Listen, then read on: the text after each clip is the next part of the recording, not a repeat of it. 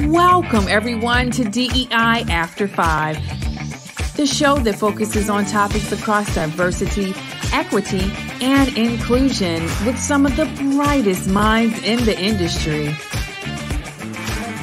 Here's your hostess, inclusive culture curator and coach, Sacha Thompson. Hey everyone, and welcome to this week's episode of DEI After 5. So this is a topic that we touched on in season 1 a little bit, but with everything going on in the world around us over the last few years, I thought that it would be great to re-look at this conversation and really think about it from a more global context.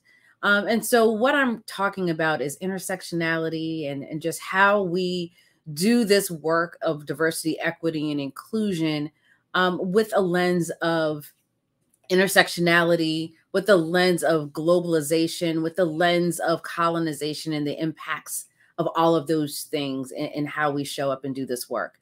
And so today, my guest is Jad-Évangelo Nasser, and a professor, a consultant, all the things kind of in this space.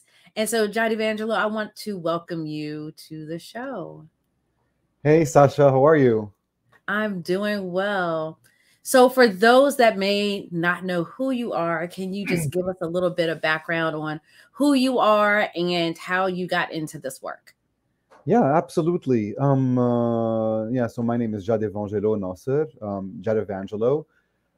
Is what people call me. I'm a global inclusion and cross-cultural strategist. That's my title, and that is actually like my specialty, and that I hone in on in the DEI realm, but also in philanthropy, in the social justice space, in the social equity space, in higher education, in academia, in marketing, in communications, and film as well. I consider myself to be a globalist, a multilingual professional who hones in on three pillars within DEI work, which is global inclusion, the understanding of how do we include global narratives and global identities in the spectrum of the United States or other cosmopolitan cities such as the UK or Canada, for example, taking into consideration the immigrant experience, the other country, the foreign experience. The second pillar is intersectionality, and I give a lot of ode and thanks to highly well-known scholar Kimberly Crenshaw, who amplified the term intersectionality. And I believe that because of her amplification and her advocacy for that term, there's a sense of urgency of understanding the multiple elements of identity. It was started at the foundation of Black women as an example and the atrocities and challenges they face in the United States. And it's very important to understand that background, but also how do we expand that into understanding other intersectionalities, taking into consideration cores such as Blackness and queerness and womanhood and gender and sexual orientation and all these things. And the third pillar is cross-cultural practices, which is actually kind of an issue that I've seen here in the United States as an immigrant who came to the US 7 years ago as a student and now a working professional. I've noticed that there's not a lot of like cross-cultural interactions or understanding of the differences of cultural thinking between individuals from multiple backgrounds. There's more of a wall and more of a segregated mentality, which is kind of understandable given the history of slavery in this country. Segregative mentalities, are based out of like redlining and Jim Crow laws, have been happening in this country like years ago. They remain today within the mentality in corporate America, in higher education, in philanthropy, the idea of divide, the idea of separating groups, the idea of like, yes, we're multicultural, but the cultures don't, mess around with each other at all. Like everyone's in their own corner. And cross-culturalism is the idea of like, how do we intersect and understand our differences given colonial history, given modern day presence, given how white supremacy has placed us as groups, as marginalized individuals, but also our connectivity, how diaspora connects us, how history of diaspora and colonial history connects us. So I embody these three pillars in my line of work because I feel they're very necessary and they're foundational, especially in DEI work. And I feel like a challenge that I've seen in DEI is that like it tends to be superficial, hitting surface level, very corporate, very lip service, and not foundational. And a challenge I will tell you from now is that, like, when you speak up and try to be radical and globally inclusive, that voice tends to be shut down and minimized. Exactly. Yeah. So right now I have my own consultancy, JE Cultural Consulting, where I consult with clients, corporations, doing public talks on those three pillars. I partner with the National Center for Civil and Human Rights as a DI facilitator. I'm also on their board, advisory board member at their institute. And I teach at 5 colleges and now newly Morris Brown College in the spring. So very excited to be working with an HBCU, as well as developing my film, Once Upon a Color, that is live on Amazon Prime Video, and being published on the Black Wall Street Times. Just giving, just little. I was just like, so you're not doing much of anything, pretty much, is what I'm hearing. a little arrogant sprinkle because, it's America, it's capitalism. We talked about it. I mean, gotta show up a little bit. I mean, so people don't think do a little something. I'm not like a DEI educator, just like walked on the street and suddenly became, I have the work speaks for itself. People yes, which I appreciate. Yes. And I want to make sure that this is not just talking to talk, but this is like passion and credentialed passion, if you want. Yeah. So that's where I am right now. And I'm very grateful for you, Sacha, to bring me on and actually like understanding that these topics, these pillars need to be talked about. So thank you for having me. Yeah, no, absolutely. It's just when we first spoke, I tend to write a little bit of notes here and there just so to jog my memory of people. And you should see my notes. Like they're all over the place because there's just so much that you touch on. And one of the things, and I want to kind of work my way backwards as to why I really thought it was important for us to have this conversation around the cross-cultural practices, right? And just being an immigrant to the country and seeing it from that lens. And what a lot of people don't necessarily know or realize about me was I was an immigrant to this country, right? I came as a toddler. So most of my life I was here in the United States, but with a lens of a family that was very much Caribbean. Oh, which part of the Caribbean? You didn't tell me that. Oh, I didn't tell you that. So I was born in Barbados. My dad's side is from Barbados. My mother's side is from St. Vincent. Okay. That's awesome. That's awesome. Yeah. Yes, I told you, like I have intersection with Haiti from my father's side, but that's amazing. Yeah. It's wonderful to acknowledge that. But yes, tell me more. So, so a part of that has been this, and I have a cousin who's been doing this work for years. She's retired, but just talking about that cultural lens and having that very different background and foundation and what that looks like in the United States and some of the challenges that may come up when you start to speak up on things that may not necessarily align with the values or how you've seen the world. And so much of my childhood, I recall running into these issues and challenges. So much of my childhood, the first time I was called the N-word, I was in kindergarten. Wow. And coming home to say that to my mom, right, who again, as an immigrant to this country, comes from a predominantly Black country where she was like, we didn't have to deal with this stuff. And so now it's that fast learning and education. So saying all that to say, when I started working, it was a very different lens of work. Because again, being raised here in the United States and seeing kind of the American way of doing things, but then also seeing and understanding and listening to family on how their work experience has been, and then some of the challenges they face coming to the United States as adults coming into corporate America, right? So I totally understand and see that need for those cross-cultural communications, because I look and, one of my mom's best friends at work was Italian, a very fiery Italian woman that we absolutely loved. And she was just like, because I never knew to not be friends with people of other cultures because I've always had that around me. Mm-hmm. Right. And so that whole segregation of, oh, you're not supposed to. Yeah. So she didn't have that. Right. So when I hear you talk about not just being multicultural, but understanding that cross-cultural communication, Mm-hmm. can you talk a bit about one, what are the benefits of that in the workplace? Because I think that even though folks believe or see like, oh, we have all these folks, we have diversity in the workplace, but that's not enough. So Mm-hmm. can you talk a little bit about like what are truly some of the benefits of having that cross-cultural connection? Absolutely. I mean, well, I will say the number one thing is friendship. I'm gonna give it right straight up. Like, you can develop beautiful friendships from cross-cultural interactions. Like, I will give my example, like, coming to the US on a student visa, did my master's and then started working,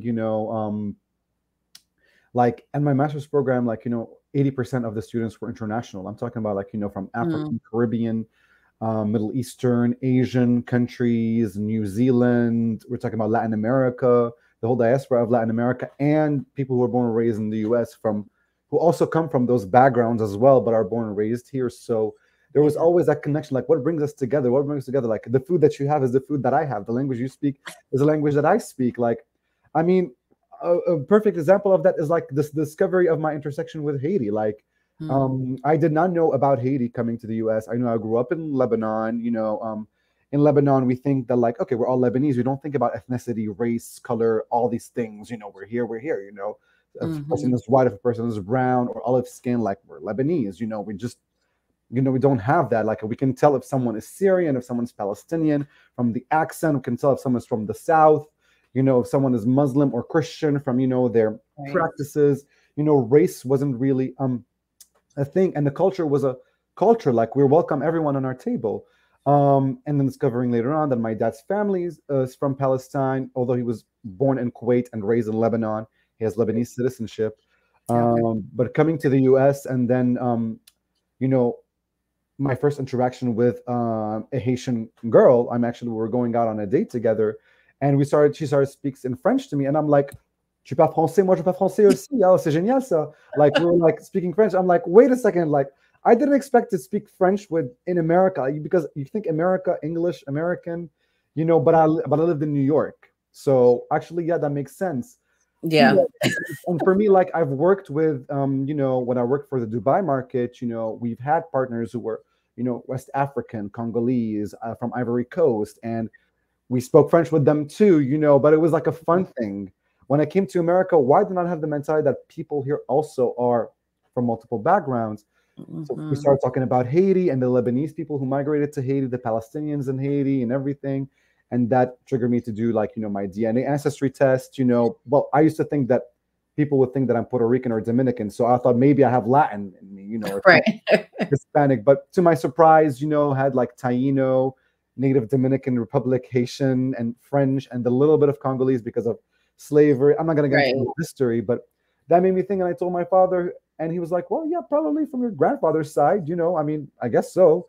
And I'm like, well, that makes sense. There's an intersection there. There's a connectivity to that culture. And I started learning Creole, but all of that because I had an interaction with someone who is from a totally different background than me, but our cross-cultural communication and the language we spoke made me be more in tune, made me learn another language, made me want to learn more about the food, maybe want to educate people about Lebanon and Francophony, and being like, I have a lot of West African friends, and speaking French together, talking about colonization, talking about our history, dancing together, talking, laughing, the humor we share, our connectivity helps us build friendships. So to the workplace, cross-cultural communication helps build friendships. Yeah. And that's important. Everything starts with friendship, foundational things. And, friendships are necessary in any environment. Alliances, allyship. How will you be an ally to someone if you don't have maybe a connectivity to them? And another thing is like learning. Well, what brings us together? What is our intersection? And how do we learn about the other part beyond the intersection? you know. And an example can be, for example, you know, Black women who were born and raised in America with, for example, Caribbean women who moved here when they were in their 20s. There's a different accent there, different, you know, culture, but Blackness brings you together. Mm-hmm. And you're both Black women in America, but we cannot just get stuck on Black and female only. We have to expand. And I think why Kimberly Crenshaw's work is so important, because she later on amplified, well, we have to think about queerness and body size and language, and whether you're born in the South or born in Crenshaw in Los Angeles, or whether you're you know, West African or East African, or whether, you know, you're darker skin or lighter skin. Like, we have to learn about the other elements. So we cannot just stuck like, oh, I'm Arab, you're Arab, we're good. Like, no, like, you're Algerian, I'm Lebanese. We need to talk about these things. Yeah. And that helps really, I think, exposure and learning. Because you may not think directly learning about another culture, how it helps me in the workplace, but it helps you on the long run because it's critical thinking. It's critical thinking. Which they don't teach in the classroom anymore, but yeah. Exactly. And why is critical race theory being erased in the classroom? Because it makes you think. Yeah. That's why. And let me tell you something, white supremacy doesn't want you to think. You know, corporate don't want you to think. It was something you said just now that clicked for me. And you know, a Black woman from the United States and a Black Caribbean woman, and having that connectivity around Black and womanhood. But one of the things that I often see, even amongst these groups, and it goes back to the intersectionality, but it also touches on the impact of colonization on those communities, right? Because there are so many that are taught and ingrained that, how can I say this? There's levels to this, right? So as a Black American, you are probably lower down in some way, in some viewpoints, lower down on the scale.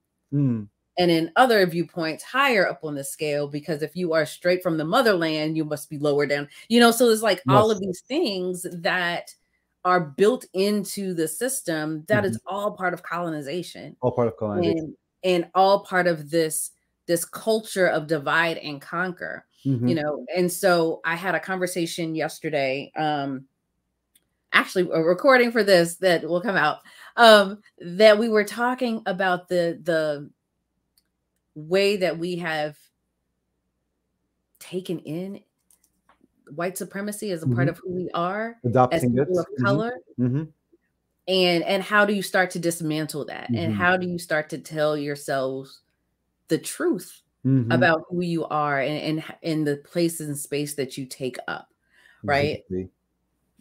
And so when I think about what you're saying in the workplace, there's that layer that's on over that, because yes, there's these friendships and there's this sense of community that I think, and I'll say communities of color have, of like, let's be communal, let's work together, let's support each other, let's, you know, this is who we are as a people. Yet we are in these structures that are, and the phrase I used yesterday was, you know, rugged individuality. Right. You know, do it on your own, pull yourself up from your bootstraps. Exactly. Exactly. You know, you reach the pinnacle of that all by yourself. But let's take a picture of us together so we can show the world that we're good. Like, what? Okay. All right. Right. So it's like, I'm looking at all of this and how do you pull this apart? And so when you talk about intersectionality, it's also those intersections of ourselves that bump up against each other. And how do we start to unpack why that is? Because when the foundation of it is colonization and supremacy mindsets. And so, you know, as you're doing this work and you talk about intersectionality beyond DEI and beyond kind of what we are taught, like you mentioned at the top, the very superficial surface work. What are some of the things that come to mind when organizations or even individuals, because it's rarely organizations, it's individuals within organizations, that want to take it to that next level? Like, what are some of the things that they really need to consider if they're like, okay, we're beyond the superficialness of this. We want to go deep. What should they keep in mind? Well, I mean, keeping in mind, but also factors. Like, I will say one thing for sure, and I feel like people don't talk about this enough. Companies want to make money. Okay. Mm-hmm. If it's not bringing me any money, I don't want it. Mm-hmm. You know, and I'll always give this example, and like, it might sound a little bit harsh, but in 2020, when a public death of a Black man has been televised for the whole world, and suddenly companies have been having an awakening, what they actually realize is like, oh, we can make money off of Black people. So let's do what they want us to do so we can take the money. And then whatever Black people say, we'll do it, because guess what? You're bringing us the income because we have a new audience. And that's more in advertising and marketing, which I feel that I worked in, but also in like tech and everything. Like it's capitalism and money. It's finance and it's greed. So there's that motive behind it.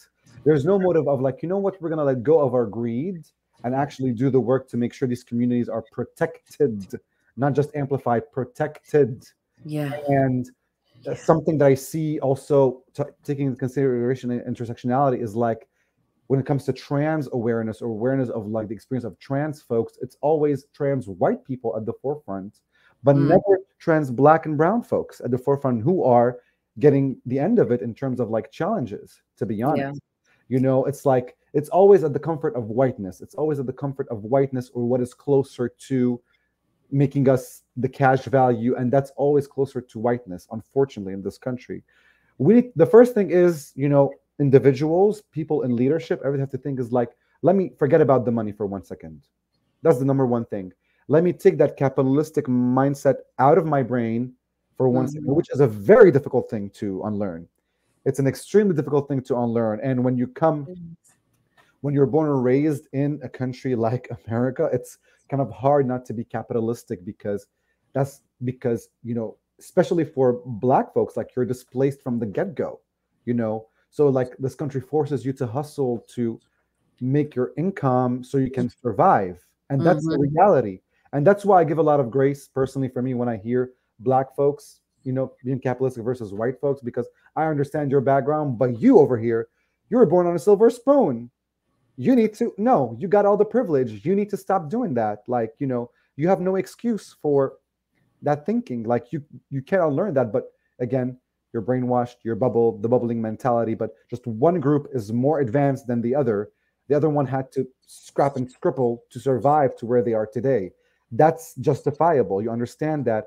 And yet that particular group or groups is willing to learn. But why aren't you willing to learn, as a privileged white person, for example? Again, not everyone is like that. I don't mean to generalize, but it's a reality that we live in. Right. So that's number one. And number two is kind of like, academia is nowhere to be found within individual and corporate individuals, particularly. It's like school doesn't matter. It's like academia doesn't matter. It's like foundational studies don't matter. Well, we can't. How do you expect me, for example, to help or be an ally to the Black community if I don't understand Blackness?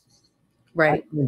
I can't do that. Why would I want to be an ally to someone who identifies as Black or someone who identifies as Asian if I don't have a foundational understanding of their culture and their history?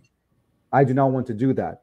Why would I help or assist or amplify or protect, trans Black folks without having a foundational understanding, academic understanding of intersectionality, without understanding what they go through? That's number two. Having, and Google search is free. You can search, you can talk. Only free. Documentaries, reports, films. Yep. And having conversations about these things are very, very important. So education is liberation.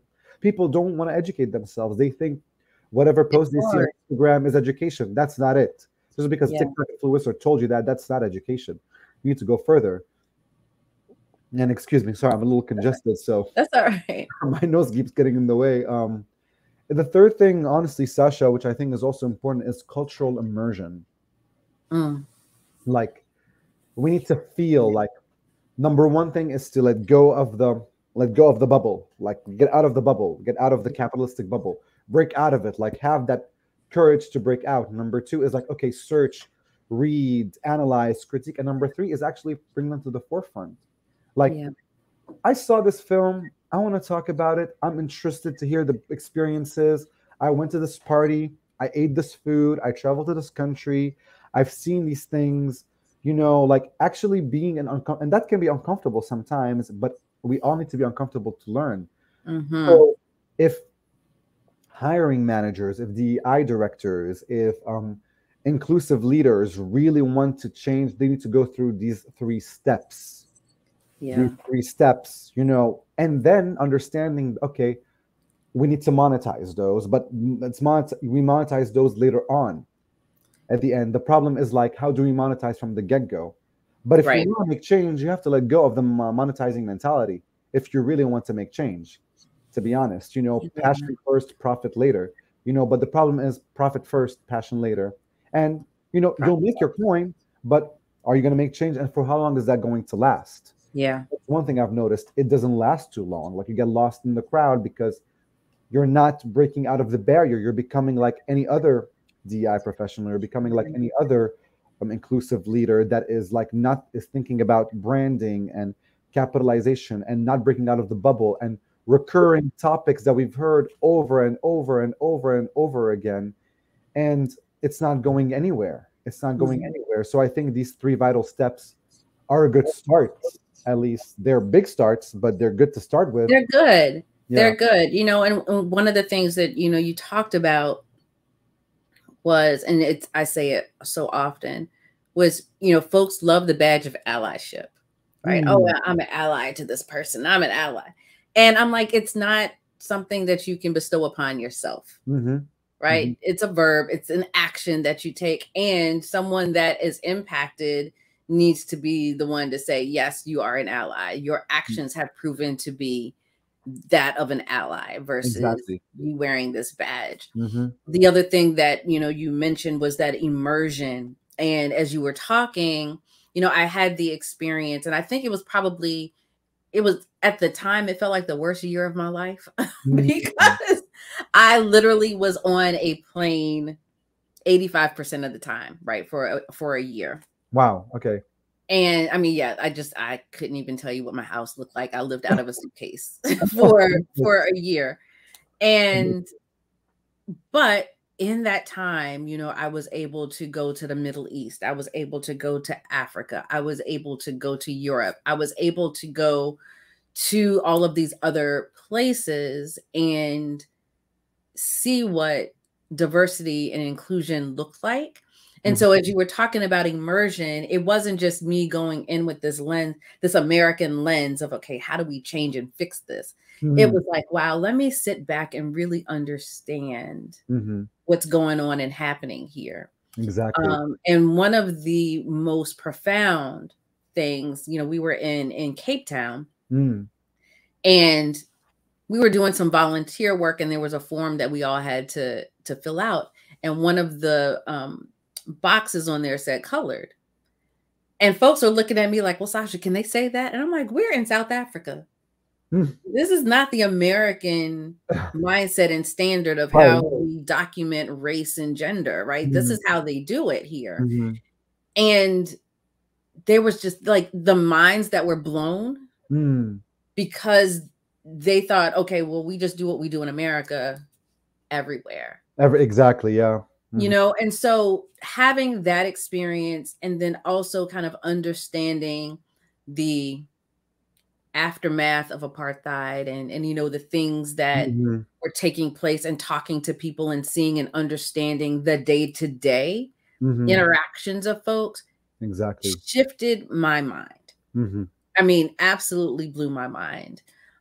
Spending time in Latin countries and understanding the pronouns that we use here in the United States don't necessarily translate in other parts of the world, in Latin American countries or Middle Eastern countries, right? And so, again, how do we truly think about this from a global context as practitioners? Yes.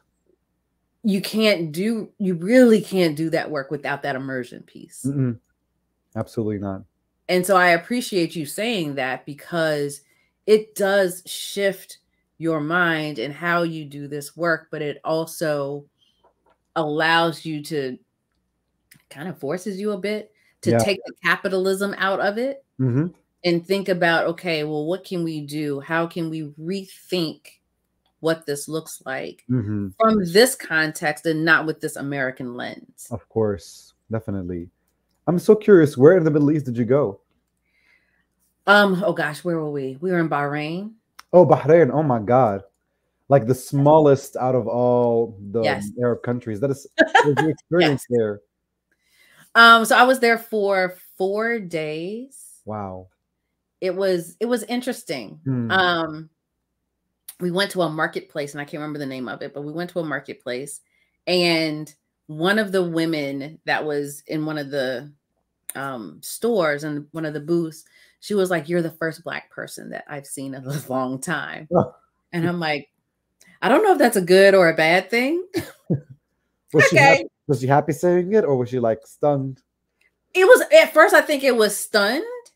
And then, she was just trying, selling me all the stuff. And I'm like, yeah, see, you think just because I'm not a movie star or celebrity, but a whole lot of money. But you know what's funny about it is that like she directly said that, and maybe from her perspective, it's like she's not trying to be degrading or anything. She's like, "Oh, you're Black, you're Beyonce.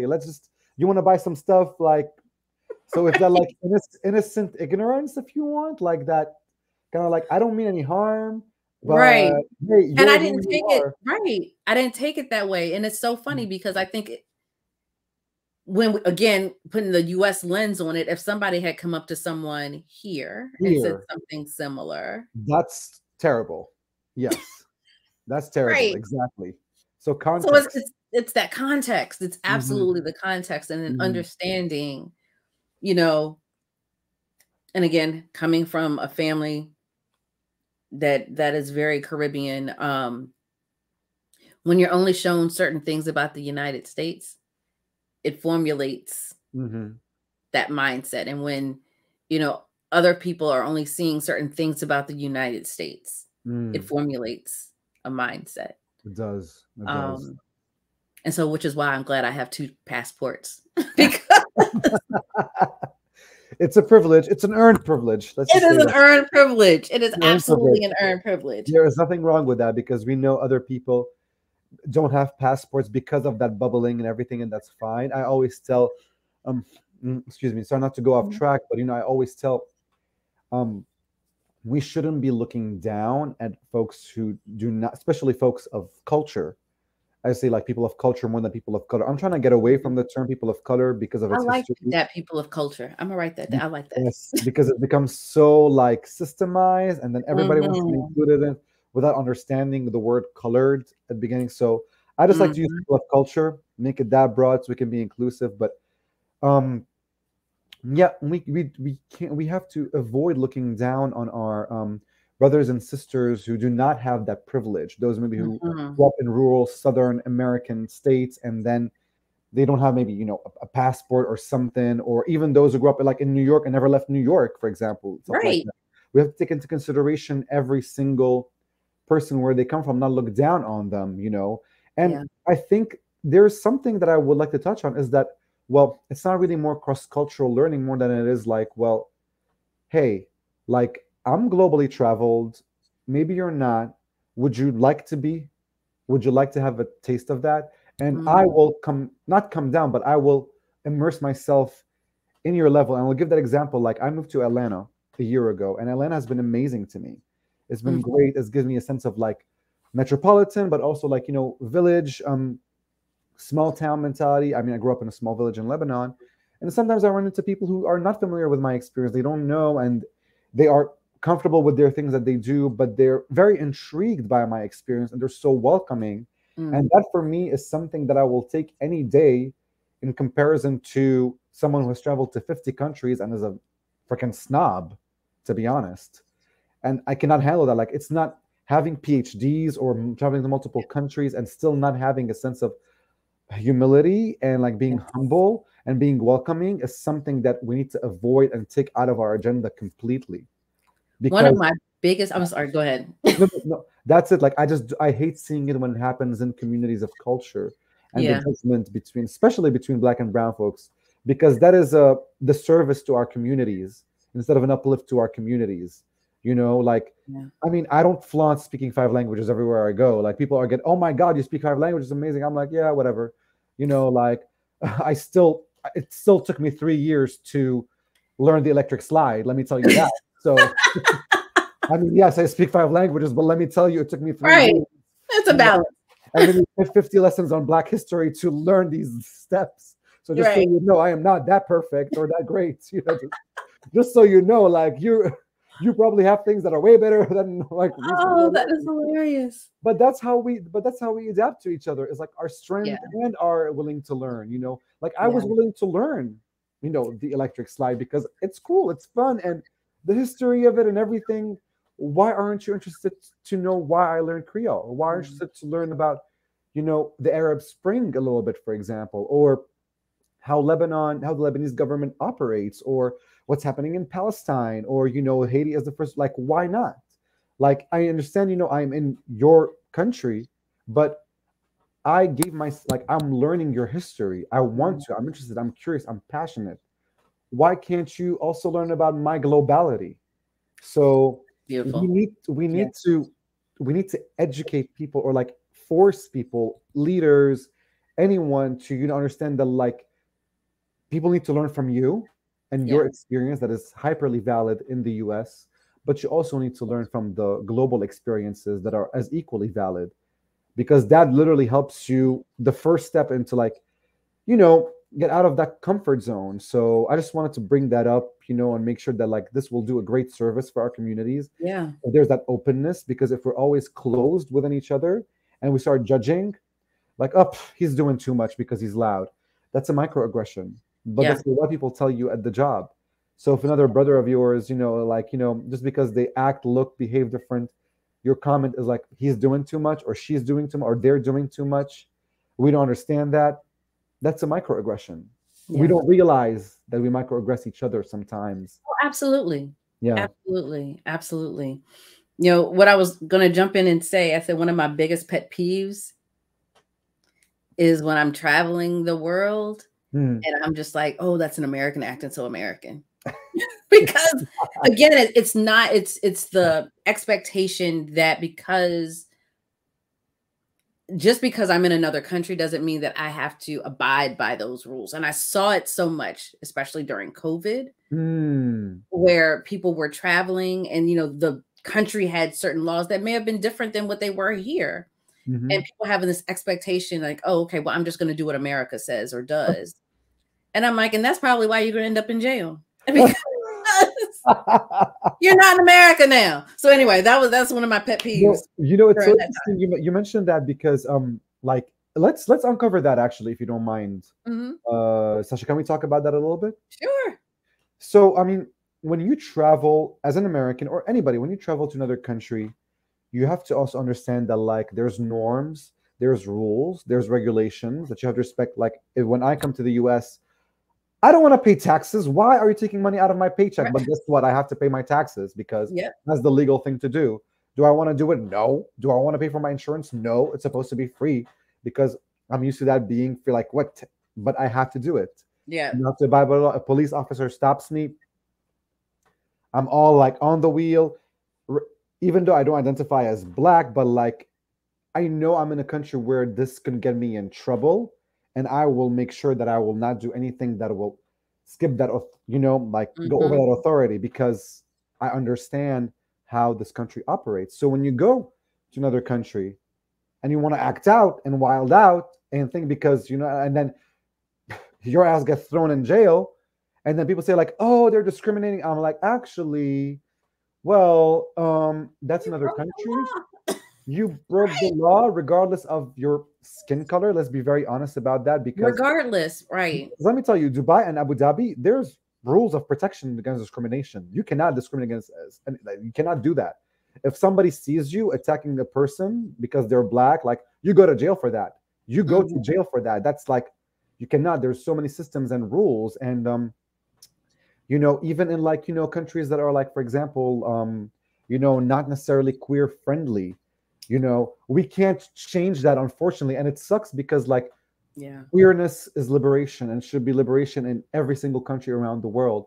But unfortunately, there are countries that amplify a certain liberal narrative or sense of freedom, but do not amplify another sense of freedom. Yeah. You know, and when you go there, and if they tell you, for example, you cannot put the rainbow flag on your as a t-shirt because you're thrown in jail, you know, yes, that's horrible for you to go to jail or be, you know, condemned for putting that. I would totally go against that government, but here's the thing, we can't do anything about it because it's their laws.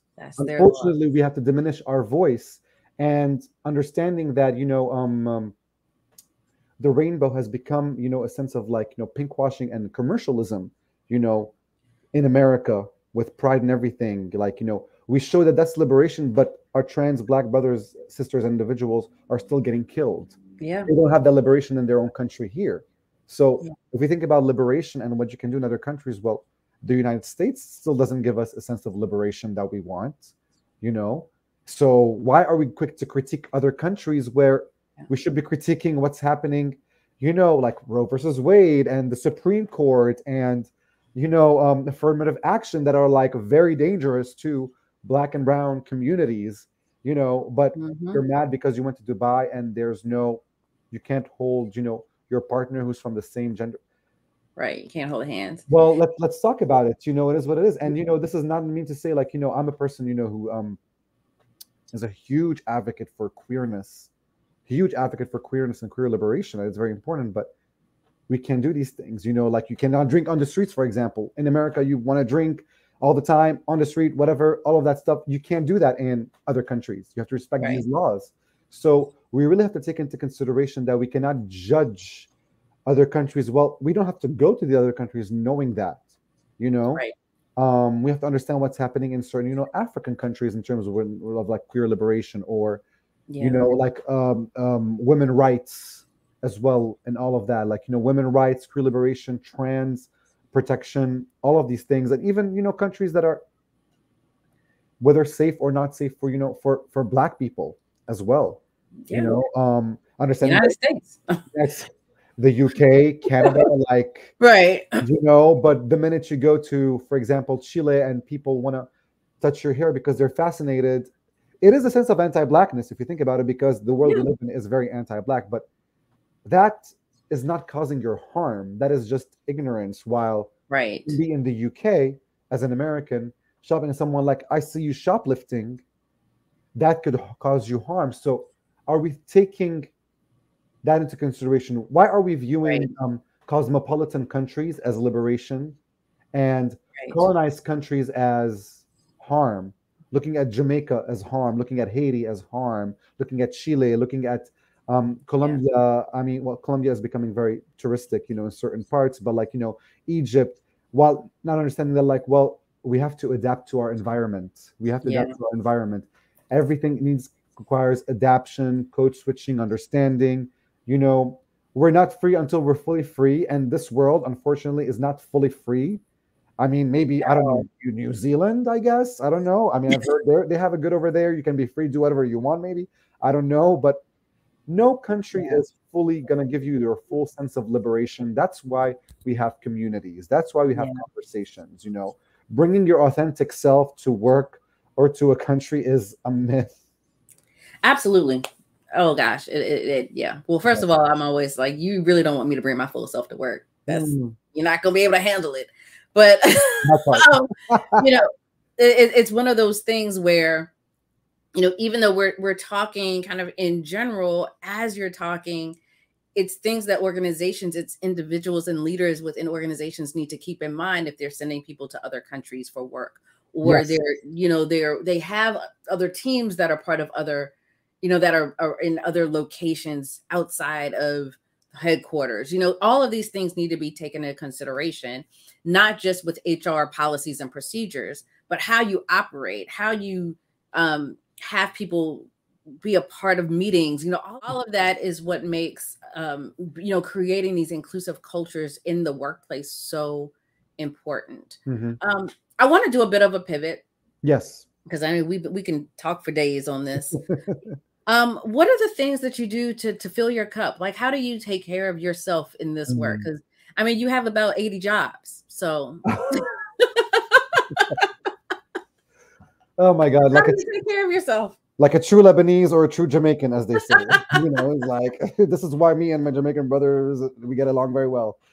Well, Lebanese, we Connect. have multiple jobs. We do everything. I Yeah, love all it. the things. And we can joke about that. The thing is that because we understand without like stereotyping, because we can again cross-cultural connections Yes. are there. Well, I sleep. I make sure to sleep. I believe in sleeping and drinking lots of water. That's important. By 12, 11:30, 12, I'm in bed. I want to get my 7, 8 hours of sleep. I don't believe in continuing work until 8 p.m. No, I detach completely. My life is not surrounded around my work and is not centered around my work. Um, my high intelligence is social and interpersonal intelligence. So I like to be around people.